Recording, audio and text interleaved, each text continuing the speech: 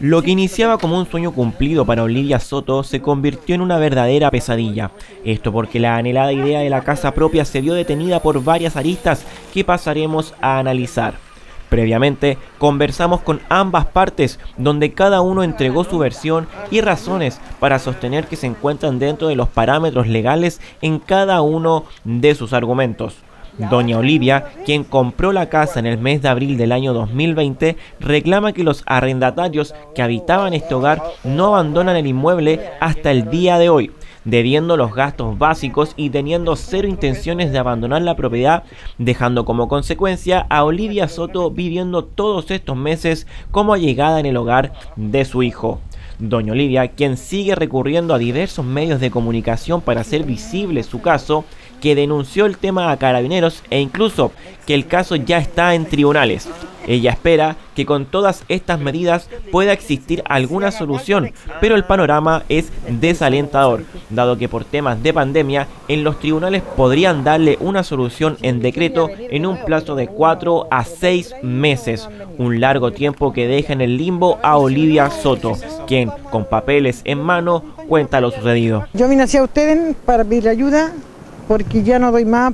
Compré una casa en Yoyo Alto, a la cual me la tienen tomada los arrendatarios, porque ellos me la tomaron, porque no me pagan luz, no me pagan agua, no pagan arriendo, y no hacen nada. Ellos se van a ir, se van y nunca se van.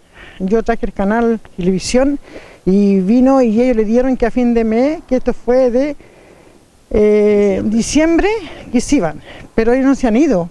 Todavía estamos en febrero y ahí todavía los tengo. Yo necesito mi casa, yo compré mi casa para vivirla yo, no para dársela a él yo. Respecto al tema judicial, doña Olivia mencionó lo siguiente. Tengo una demanda en tribunales, hace como, yo creo que va a ser casi el año, y supuestamente por la pandemia no se puede hacer nada.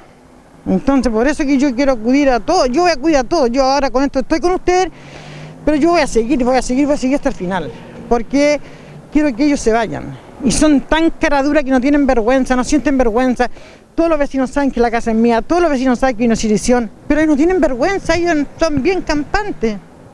Entonces yo quiero que por favor la justicia, que se tomen a esto y digan, pucha, por fin vamos a hacer justicia por los arrendadores. Por otro lado, en conversaciones fuera de micrófono con Waldo Reyes, pudimos contrastar las versiones. Don Waldo comentó que él tenía un contrato con la antigua arrendataria y que en el momento en que se realizó el traspaso entre Olivia Soto y la antigua arrendataria nunca fue notificado, y doña Olivia se presentó como la nueva dueña para pedir e informar que haría uso de la casa cuando aún le quedaban meses de contrato a Waldo Reyes como arrendatario.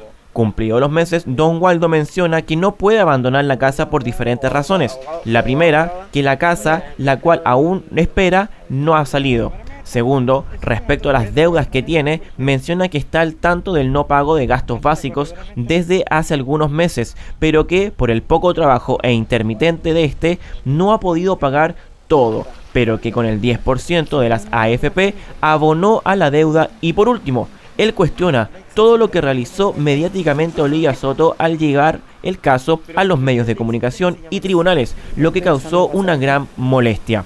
El enojo de Waldo Reyes nace por la cantidad de malos ratos que vivió, rayados de vehículo, envenenamiento de sus mascotas, funas en redes sociales y la tensión que causó en él y toda su familia.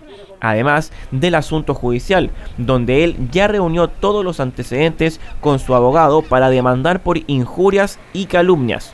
Por último, respecto a la casa, dice que entregará las llaves a tribunales cuando éste lo decida, ya que no quiere tener nada de comunicación con doña Olivia, a quien la culpa de daños tanto físicos como psicológicos.